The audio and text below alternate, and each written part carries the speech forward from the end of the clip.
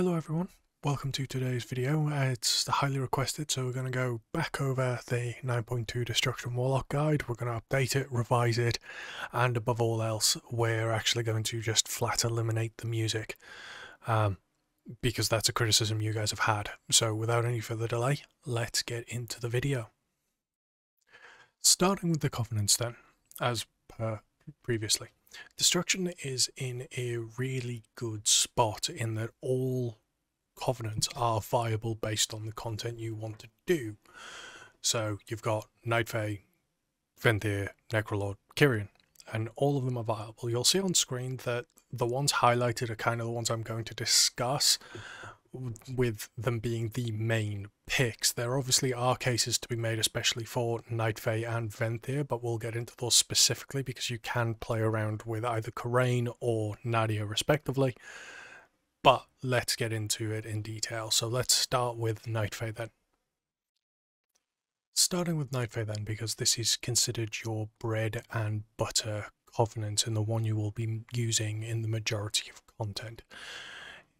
Dreamweaver is your soulbind of choice for, again, about 99% of the content you'll be running because of the way you line up with Destruction. We'll be discussing stats later in the video, but Dreamweaver gives 15% haste through Field of Blossoms, which is a trait where when you cast Soul Rot, you put an AoE effect on the ground, you stand in it, you get that haste. So it's a lot stronger if you can stand still and you're aware of the fight.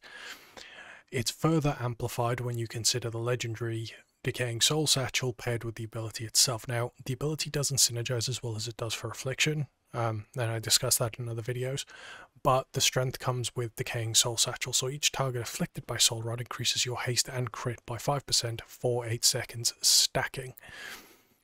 So you can get 15-20% haste and crit for free in AoE settings. Pair that with Dreamweaver's additional haste and you can see this kind of snowballing.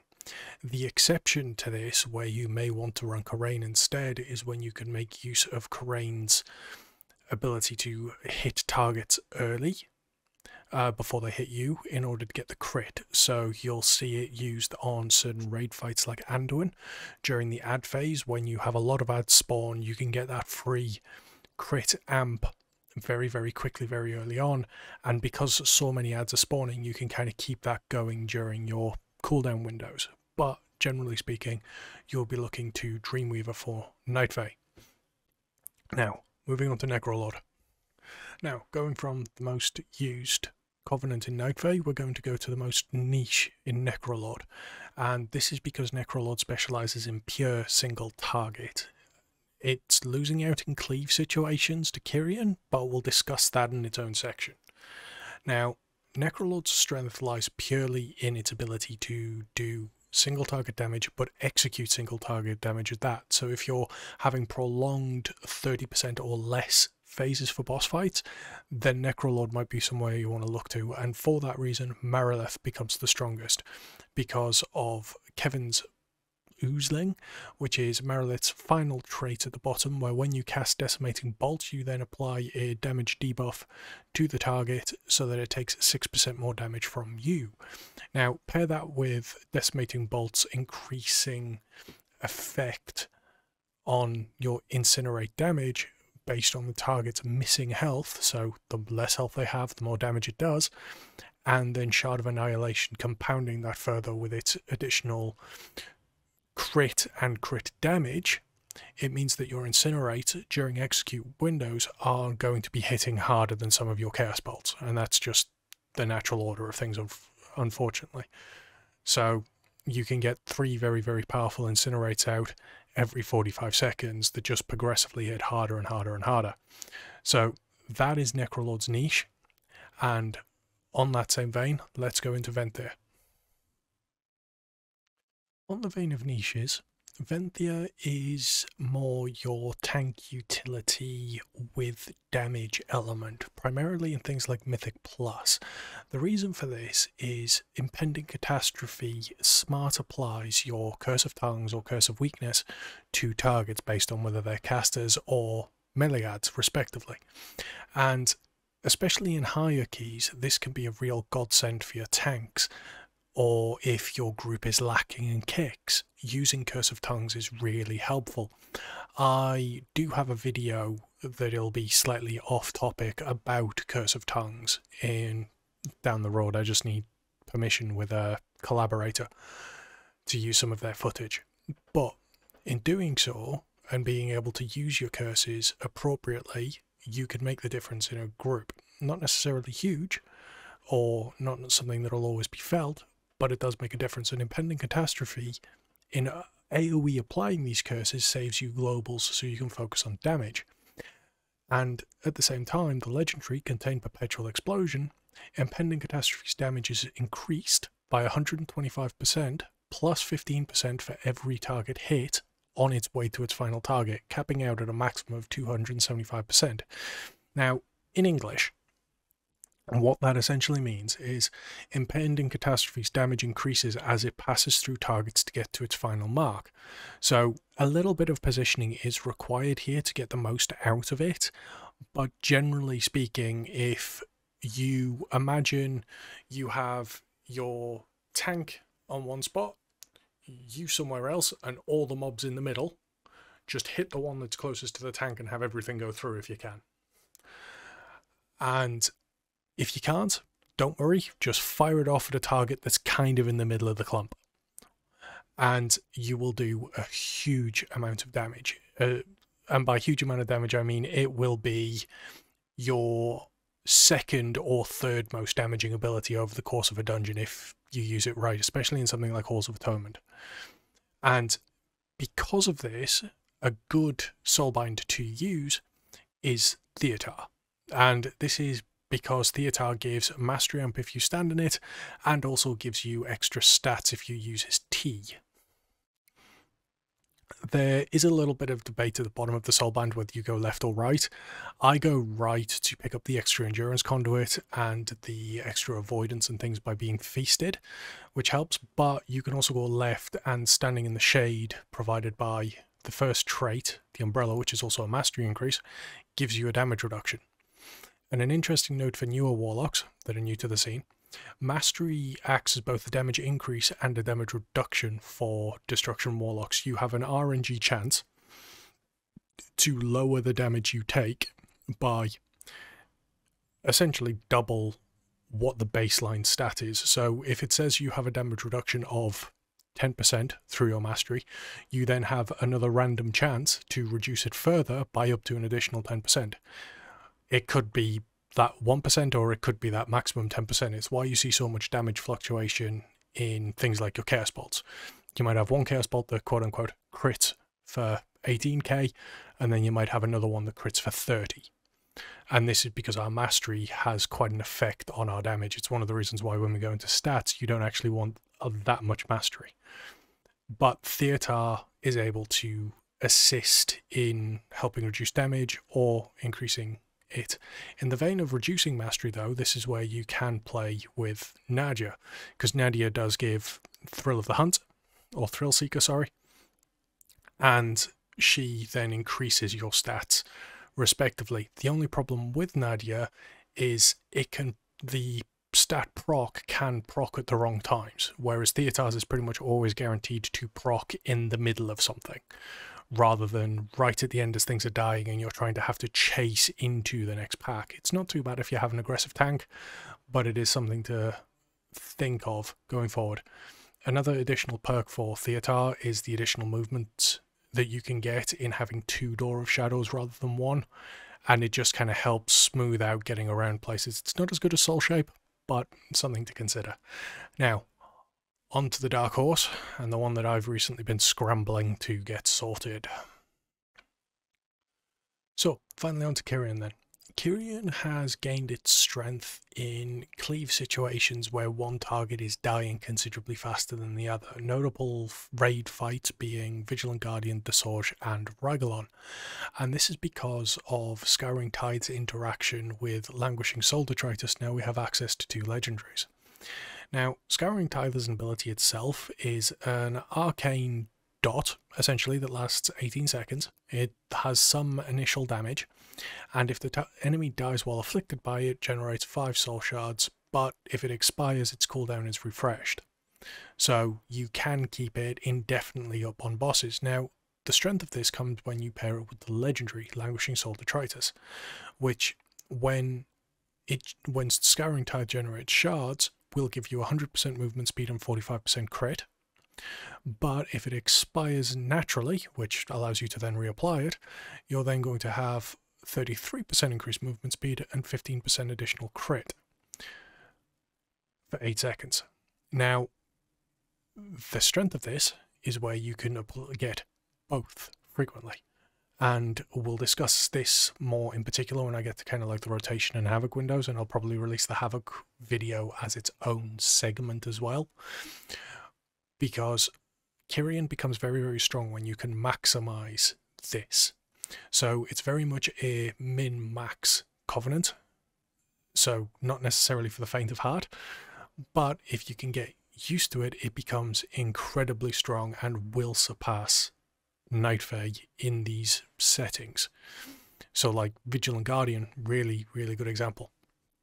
If you can learn to min-max Kyrian by utilizing Havoc, by putting Havoc onto Vigilant Guardian itself, and then making it add your priority kill target, you will get a huge amount of extra damage over the course of the fight, whereas something like Nightfare, with all the ads present, you just Soul Rot, you'd get your 20% haste and crit, you'd get your Dreamweaver buff, and then you just continue going to town.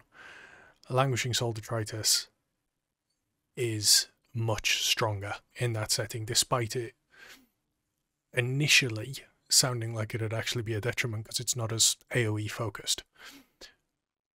Desorge is a perfect use of it in a single target setting. You have one ad that spawns roughly every 30-40 seconds, and that is going to die very, very quickly, or should die very, very quickly, and then you can go back to funneling a target.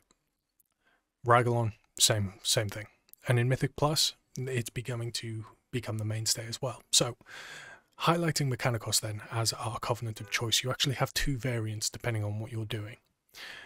You'll see that after the first Endurance Conduit, you have a choice to go straight down to Hammer of Genesis, picking up a second Endurance Conduit, or you can go down to get your second Potency, get Soul Clamps, which as a trait itself isn't particularly good. It just reduces the CC duration of something on you if you stood still for a while. I've not really seen much use of it, but you pick up that Potency, which is why the Covenant Potency is there, and I'll discuss the Conduits in a moment. But if you're having a fight like Desorge, where you are going to be casting a lot of single target spells, then it is likely that you're going to want to pick this up. Whereas Hammer of Genesis, where when you attack a new target, you get 3% haste stacking up to 15%, you're going to see this more in Mythic Plus settings or high AoE, so Vigilant Guardian. And you might want to swap between these variants. Having a conduit set up like this will mean that you have all the conduits in place, so with a tome you can just swap back and forwards, especially on a raid setting. So having discussed this, let's actually get into the conduits then and kind of talk things through, as my insight's a little bit different to guides like Wowhead. Right, conduits, and I appreciate that what you're looking at now is just a wall of text, so I'll try to break this down for you. Across the very top you have your Covenant Potency conduits: Soul Eater, Fatal Decimation, Soul Tithe, and Catastrophic Origin.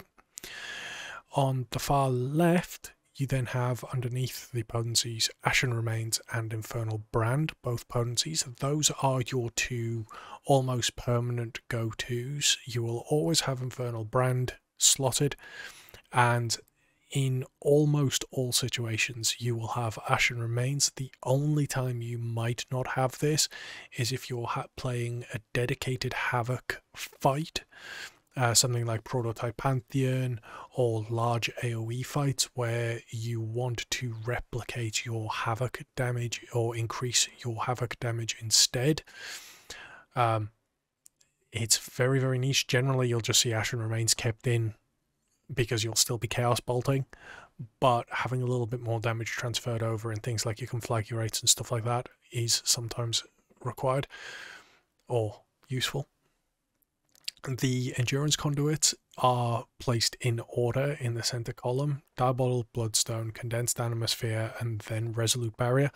Resolute Barrier was slotted in if you're playing something like Mechanicos, where you're in 3 Endurance Conduits because you've gone for Hammer of Genesis, at which point Resolute Barrier just reduces the cooldown of an Unending Resolve when you're taking damage. So it's not huge in a PvE setting, it sees more use in PvP, but if you're doing like a really, really high key and you're taking a lot of damage, then Resolute Barrier is actually pretty good. But Diabolic Bloodstone and Condensed Animosphere are kind of your go-tos first and foremost.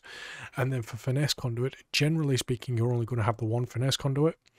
So you're going to run Demonic Momentum, which increases your movement speed after you cast Demonic Circle Teleport for 5 seconds. This is really good for additional movement. So if you put like Demonic Circle in the center of a fight space, you can then teleport to it, and then it helps you get further away. Good examples of preparation for this are things like Skolex, Livum, Desorge as well. Desorge is a really good example of this because you can skip rings and then reposition into a better place. Always handy.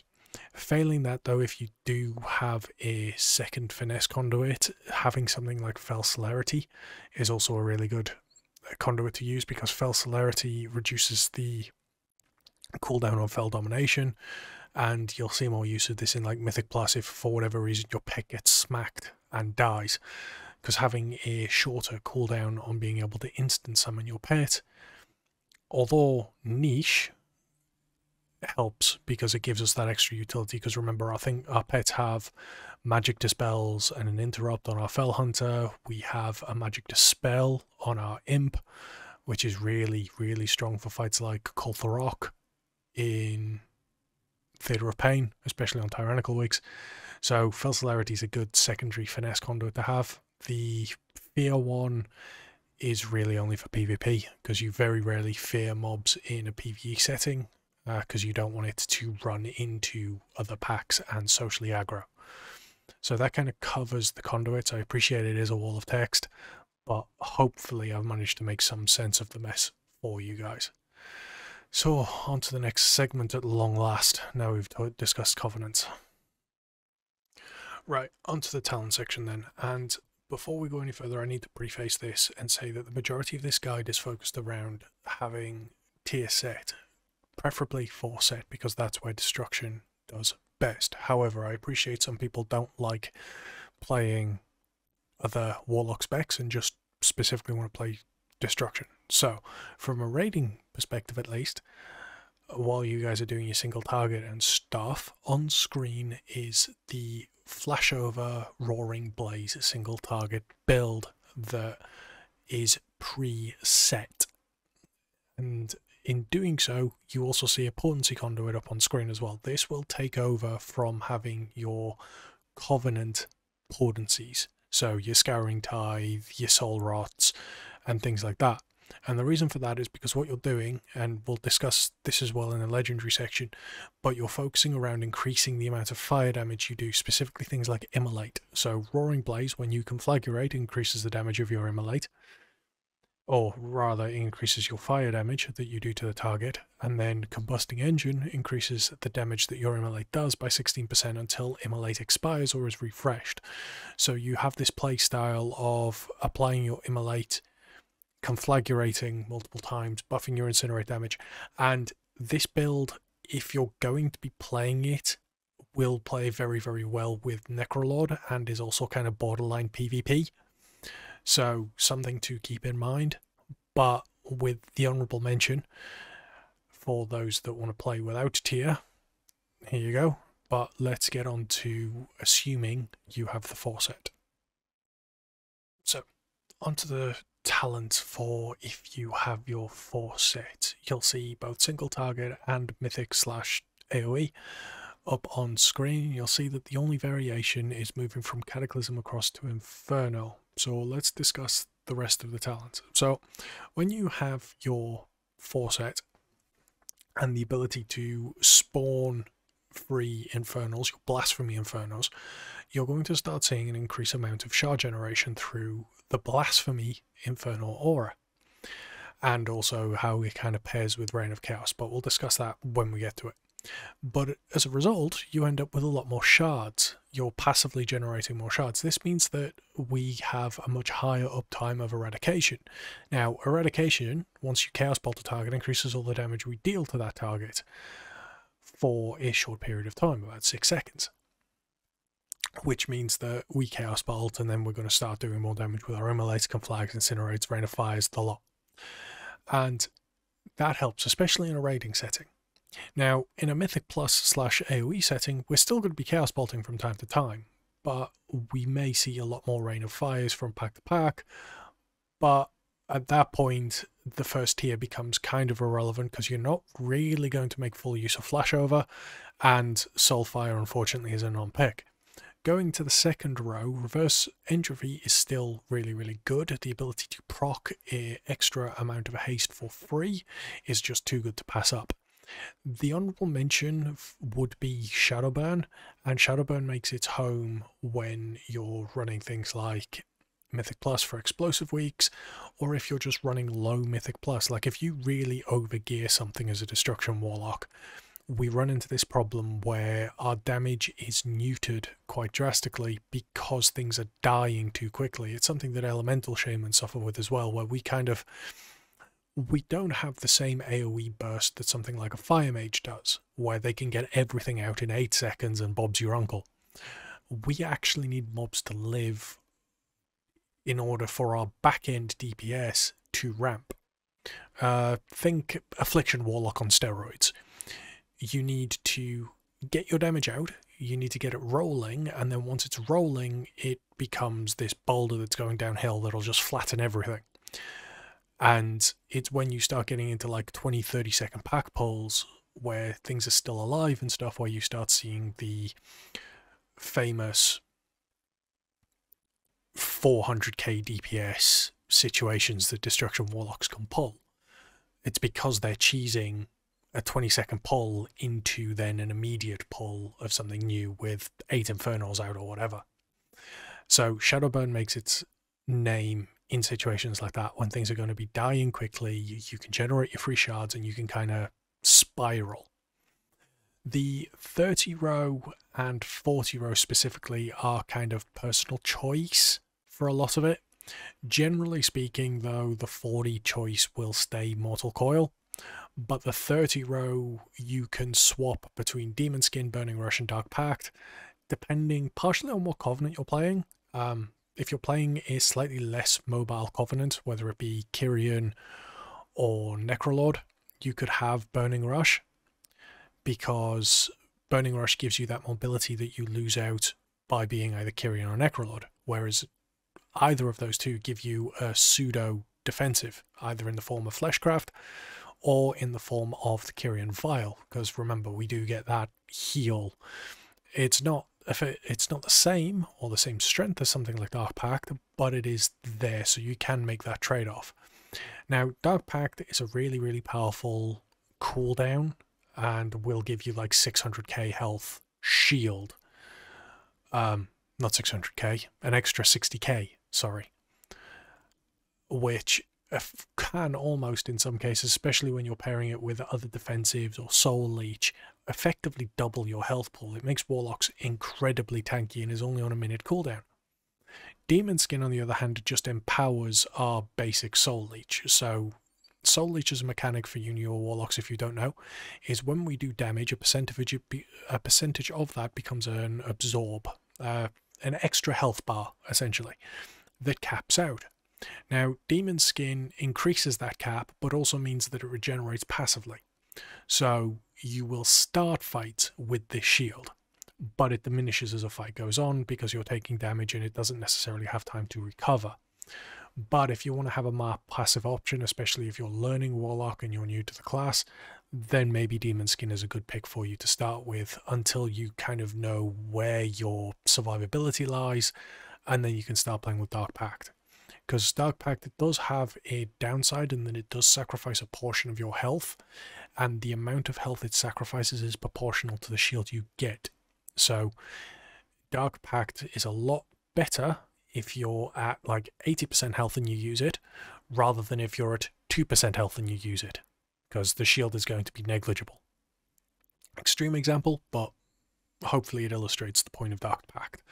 Now, the 35 row, Cataclysm versus Inferno, and Fire and Brimstone. You'll see that Cataclysm is highlighted for single target because it is still best for single target. It does an incredible amount of damage up front, and it also applies our Immolate for us, so is really handy. Whereas Inferno increases the damage of our Rain of Fire, but also gives Rain of Fire the chance to generate soul shards. It has recently, or it had previously, taken a nerf in that you need more mobs in order to hit this critical mass where you physically can't spend shards fast enough then Inferno can generate them, because you can have multiple Rain of Fires down at any given point. And that hasn't really dampened its effect. Like, the nerf hasn't really been noticeable up until a certain point, because you should still be having your Immolate up on multiple targets, but we'll get into that nuance once we get to the rotational section. Inferno is still your go-to for Mythic Plus. Now, again, kind of if you're doing low dungeons, or whether it be helping friends or, as I said, you overgear the content, then you might actually want to stay Cataclysm in AoE situations because of that ramp. Inferno is the talent that gives us that AoE ramp that you see in dungeons. We need stuff to live. And if it's not going to, having the burst AoE every 30-45 seconds that Cataclysm has, plus all the Immolate damage, is far superior than Inferno.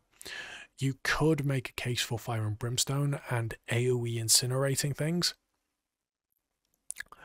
but generally speaking, Cataclysm will outperform it in those low-key settings.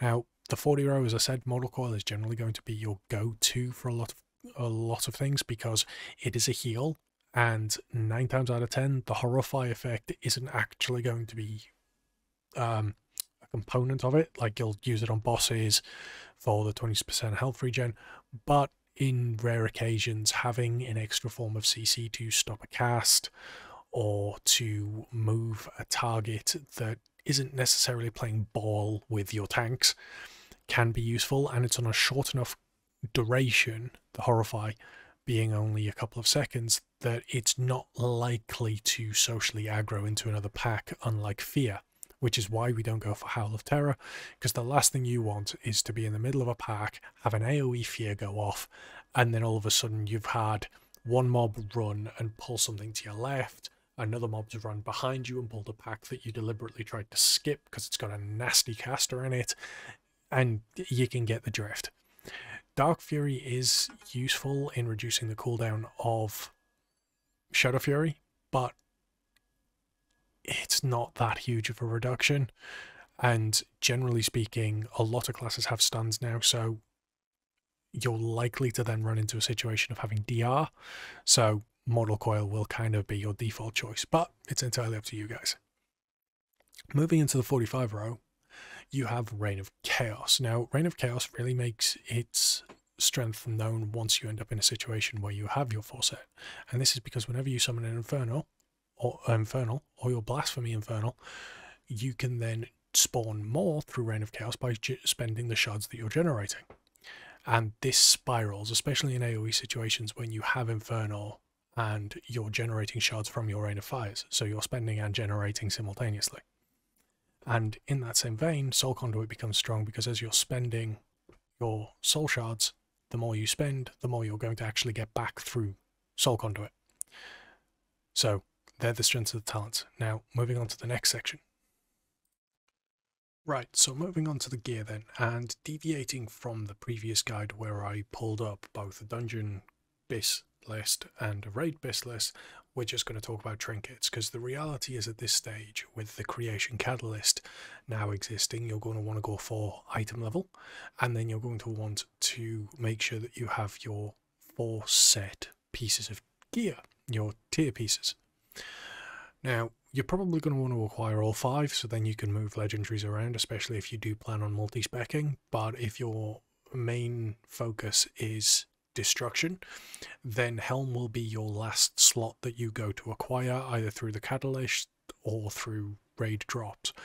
And the reason for this is because for single target, one of the legendaries we use, which I'll discuss, goes on Helm. And if you're then going to play around with other legendaries and you're going to have multiple crafts, then you might also put Unity on Helm for an AoE setting to maximize that extra item level and stats, so you're swapping legendary for legendary. But we'll discuss that in the legendary section itself.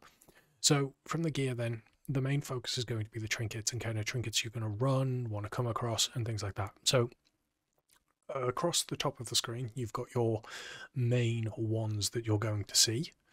Your Unbound Changeling, your First Sigil, IQD, Soul Letting Ruby, with Soul Letting Ruby and Unbound Changeling dropping from Theatre of Pain and Mist of Tir Scythe respectively.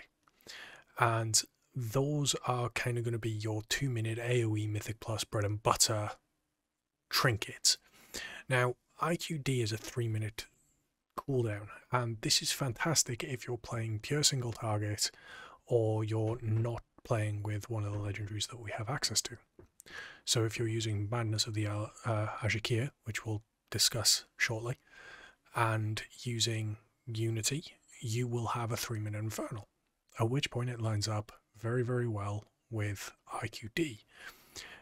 First Sigil is also a long cooldown trinket, but the problem is it's a 5-minute cooldown trinket, so you're very much going to have to make use of these at key points. So whenever you bloodlust, if you're playing Kyrian, for instance, it'll be one of those particular moments where you can make full use of Languishing Soul Detritus, and you can have that extra 45% crit, and you can fully capitalize on it, because as you can see on screen, a 265 item level version gives 1242 versatility for 20 seconds.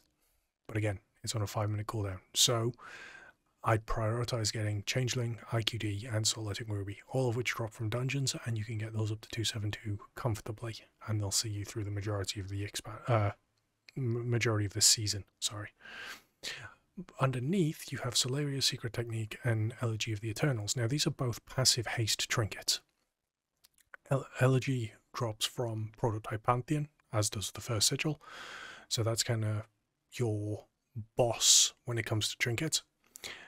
And Solaria's Secret Technique drops from the upper wing of Taz of Vesh.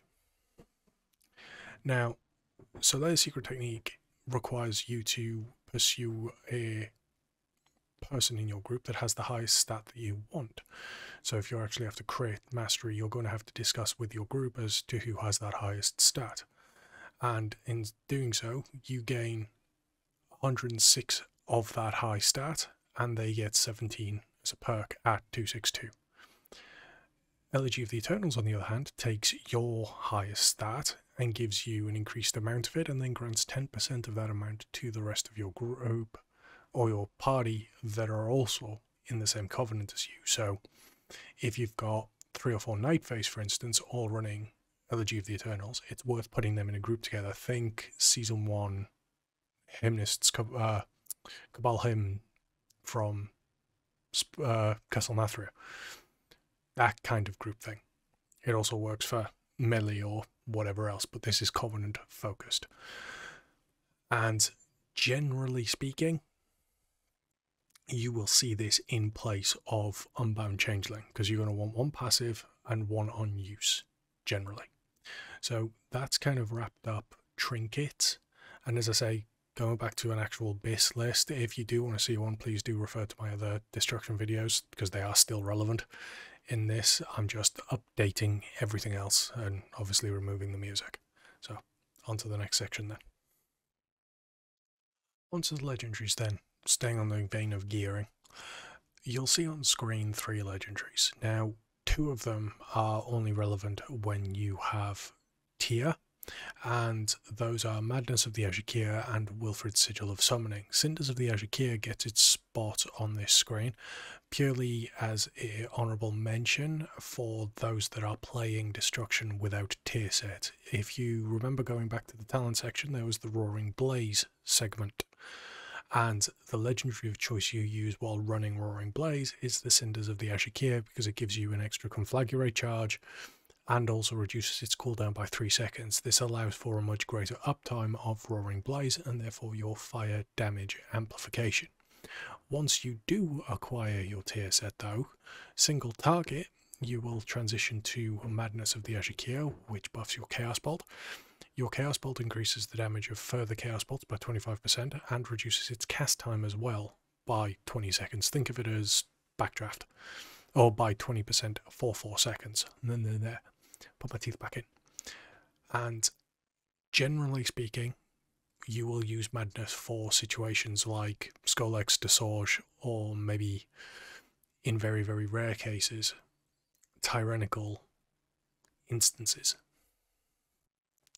I say very rare occasions because that's where you start getting into the territory and the strength of Wilfred's Sigil of Superior Summoning. Now, this legendary is, by all accounts, busted for AoE, especially when you do have your 4 set and you're running Inferno and you are able to play around with stacked target counts. Because what this legendary does is every time you spend a soul shard, you reduce the cooldown of Summon Infernal by 1.5 seconds. Now, Rain of Fire is a 3 shard cost spell, which is 4.5 seconds worth of cooldown reduction on your Summon Infernal. Which means that in some good settings, you can get enough Rain of Fires out that you can actually end up with an Infernal that is roughly a minute cooldown rather than 3. Generally, though, you will see your cooldown come down to a 2-minute cooldown, which ends up lining up perfectly with Soul-Letting Ruby, for instance. And this is why when you move from Madness to Wilfred's, you see that trinket shift from IQD to Soul-Letting Ruby, because it lines up better. Fights like Prototype Pantheon, really good example of this, because you can start the fight with Havoc and Madness, and pumping a lot of single target damage, because on 2 targets you won't be Rain of Firing. You'll be focusing on your Havoc windows and Chaos Bolting. But the moment you get into the final phase, when you have all 4 Pantheons up, the Sidon Athreus, War, Duty, and Renewal, then Inferno actually becomes really strong. And you'll see that if you go through logs, you see that people, other Destruction Warlocks, are getting 1.5 minute cooldown Infernals and literally getting in an extra cast that they shouldn't have been able to get in normally. And that's kind of where Wilfred's has its strength. So these are the 3 legendaries that you will run, or 2 legendaries you will run, and these will be your bread and butter for everything. Crafting recommendations: Madness would to go on head rather than hands, primarily for the extra item level, but also socket, which is always nice. And Wilfred's you can craft anywhere in terms of wrist or finger. A lot of people tend to craft it on finger because then you get better secondary stats, but I personally have it on wrist because it's better optimized for my gear. So we've discussed legendaries. Let's briefly touch on the stats and then we'll get into the rotations. So the stats then. Now, a lot of people, and generally speaking, stats are very personal. Depending on the gear you have, the recommendation is for you to sim yourself, and I appreciate that's not always the best. So as a very, very quick touch-up, as I did with previous videos, on screen you're going to see the generalized stat ruling that you're going to need. If you're running Roaring Blaze, it's going to be item level, haste into mastery. Haste and mastery can be quite close in terms of value, but for here, just the haste into mastery, then into crit, then into verse. Now, the moment you get tier, mastery's value drops off dramatically. And the reason for this is because it is randomized. You're wanting more haste and more crit, which generates you more embers overall. And that generation of more embers, because you've got to remember that if Immolate crits or incinerate crits, you get double value on the ember fragments or the shard fragments that it gives you. So by having more haste and crit, you get more shards, and more shards then results in more damage. Versatility is then just better than mastery because versatility is flat and there's no RNG element. So that is the general ruling when it comes to stats. Nothing huge and great with any particular breakpoints that you care about, outside of remembering that once you hit 30%, you do then start hitting the diminishing returns window for stats, which means that in order to get more percent in that stat, you need a greater and greater amount. So when you hit 30% of a stat, it may be worth looking at putting your extra stat allocation into something like crit or verse and trying to get a good mix. I'm kind of running 33, 27, 25 in terms of haste, crit, then mastery, and my versatility is at about 11% at the moment, I think, off the top of my head. Feel free to, have a nosy at the stats I run or at the stats other people run, because that's actually a good way to learn as well. Because if you look at a certain fight that you're progressing on, and you have a look at, say, the top 10 warlocks and see what they're running, you will actually see the value rather than the percentage. So you might have one warlock running 1180 haste, and if they're running that much haste, you can kind of see, well, okay, that's a good ballpark figure for me to aim at, which for reckoning is about 31%-ish. So good thing to keep in mind, and hopefully this helps. Now we get onto the rotational section, and we will also cover Havoc as well, especially in relation to Kyrian, because that's quite big. Onto the rotation section then. We're going to start with the preface that Destruction doesn't have a traditional rotation, as it were, so you're not going to want to get all your keybinds in order and try and learn it by muscle memory. It's very much a priority spec. So on screen you can kind of see the general priority. You want to apply or maintain your immolate, cast Chaos Bolt to prevent any shard capping, cast Cataclysm on cooldown if it's talented. So for an opener, you're going to want to precast Incinerate and then precast Conflagrate. So if you're stood at max range, you should time it so that your Cataclysm hits the same time your Incinerate does, and it automatically applies your Immolate as well, because that is one benefit of Cataclysm. Then you want to always keep your Conflagrate rolling on so it's never at 2 charges if you can help it. There will be points where you hit 2 charges, like your mid Chaos Ball cast or something. That can't be helped, but ideally you always want to keep 1 Conflag charge rolling. Cast Chaos Bolt to maintain eradications. Ideally you want to be casting a Chaos Bolt every 2 to 4 seconds, because it still does need that travel time to get to the boss in order to maintain your eradication. And then you're just casting Conflagrates and Incinerates to generate your shards so you can go back into the priority order. And for AoE this doesn't really change. The only difference is, rather than casting Chaos Bolts, once you get to 3-4 targets, you're going to want to be casting your Rain of Fires, and you're going to want to maintain Immolate, hard casting it up to 8 targets as long as they're going to live for the majority of your Immolate duration. This goes back to what I was saying about if mobs die too quickly, it can really hamper our damage, especially in AoE, because we need to get many Immolate out in order to start generating a lot of shards paired with Rain of Fire and our other abilities in order to start spiraling.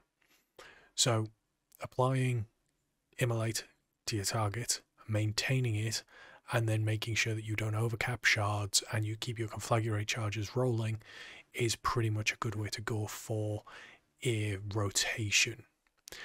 Now we're going to discuss the important bit, and that is how to maximize Havoc, which will be its own video as well, but we're just going to go into it briefly for this video. So let's get onto that then. Right folks, so in this portion, or this particular video, depending on whether you're seeing this as part of the updated Destruction Guide or as its own standalone video, we're going to be discussing Havoc and the nuance especially in relation to Kyrian and kind of how Havoc should be used. So let's get into the game and kind of talk through things as we go. I do apologise, this is going to be a little bit slow. I'm not great at talking and doing simultaneously, so there'll be a bit of back and chopping. So first things first, Havoc as a spell, you can macro it in a few ways. Now, it's recommended to macro it because then you don't need to worry about it. I personally use a mouse over version of the macro, so I can quickly apply Havoc to a target. So you can see that I've not got anything targeted. I just mouse over and I Havoc one of them. This is a lot easier and prevents me from needing to swap off a target. Another variation of this could be you have at focus Havoc macro, especially if it's like a cleave boss fight where you know there's going to be 2 targets up and you can pre-focus something ahead of time. That's generally how I used to play multi-dotting as Affliction back in Legion, but I found that mouse overs are a little bit faster. Problem with mouse overs though that is worth mentioning is unless you know where your mouse is at all times, you can sometimes accidentally mouse over the wrong target, which in Mythic Plus isn't always going to be helpful. Now, Havoc in an AoE setting is quite easy to think about. What you want to do is you want to just throw it on a target in a pack that you're facing. So if we go over to this particular pack, you can throw Havoc up on that target, immolate, and then you want to obviously generate more, and you can be generating shards through the extra Havoc windows, because Conflag will help generate a lot of shards, especially if you've got 2 targets to conflag simultaneously, because Conflagurate does give us a lot of shards for a single cast, and it also helps reapply our immolate across the board, so that's fine. Now, the nuance with single target and what makes Kyrian so strong especially is when you can abuse your Havoc windows. So you can see that I don't have a pet equipped, and this is because I'm going to target the Phalanx, and we're going to treat the Phalanx as though it's a boss. And this is a particular instance where you're going to have the Sword, for instance. And it's a little bit counterintuitive, but it does sometimes help. So you can see that the Phalanx has 4.46 million health. So we'll treat this as the boss. Now these cleave targets have 1.49 million health. And this is a key distinction. If these weren't training dummies, the whole point of this would be you'd be fighting the boss as normal, going through things, and an ad is about to spawn. Now, you don't need your mouse over macros for this, but it does help in other settings. But what you can do is you can Havoc, swap to the new ad that spawned, and then immediately apply Scouring Tithe. Now you see Scouring Tides on both targets. You then just follow through. You're bursting. But now this smaller ad is your kill target. And with it being your kill target, it should die.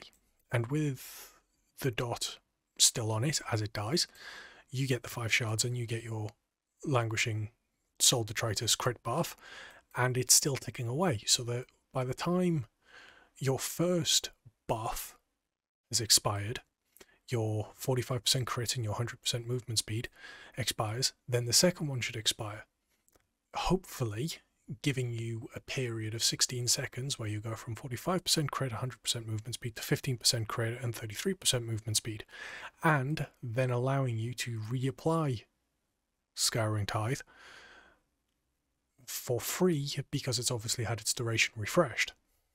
Now, fights like the Sword are a good example where you might actually want to hold it until the next ad phase, depending on how quickly it dies and how quickly it resets, because you may want to ensure the cast gets off. Obviously, that's an entire personal thing and down to how quickly you're progressing and killing things. But that is generally how you're going to want to use Havoc windows in order to maximize this, because you're aiming for that 16 seconds of crit and movement speed on a regular basis. In a Mythic Plus setting, so if we come down to this end again, you're going to have a pack of mobs, and the point where Mouse over Havoc comes in handy is if we say Skull is the lowest health target, and we're going to be focusing Star, for instance. So we'll assume that everything's up and rolling. Star's our thing. We then notice really quickly that Skull is close to death. And by close to death, I mean, say, sub 30% health. Immediately Havoc it, and then it's into a Scouring Tithe. And at that point, Scouring Tithe will hopefully be one of the things that tick over, so Skull then dies, and we then get that crit while in an AoE setting. And the other benefit of it in a Mythic Plus setting is the fact that we do actually have Forge Like Mechanicos' Fuse Anima Accelerator, which further reduces the cooldown of Scouring Tithe from the 40-second cooldown it is to a 25-second cooldown. Sorry, not 20-second. But you get the point. So it can spiral and you get a lot of crit. Again, you're aiming for these 16 seconds of just free crit. Hopefully this particular portion has helped with the Havoc. I appreciate I'm not exactly the fastest at demonstrating, but still, hopefully it's helped. And that concludes the 9.2 updated Destruction Warlock guide, because I think after the Havoc it's probably a good place to stop. If you have any comments, feedback, what you like, didn't like, do please comment below. And if you really like the video, please do maybe hit the subscribe button. It'd be greatly appreciated. And thank you again for taking the time to watch this. I will catch you in the next one. Take care.